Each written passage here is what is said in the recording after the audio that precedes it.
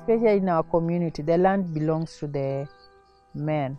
My husband supported me in this fish farming, so I must call myself one of the lucky women. But 2014, I lost my husband. There were 2 experts who came in the first time, and they saw the farm was going down.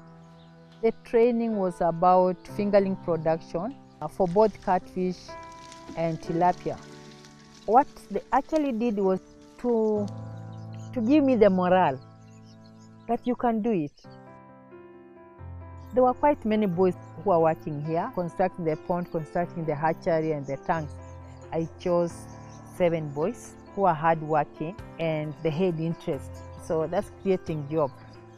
There's no easy way to life. You have to work hard and invest, and from that you can have a good living.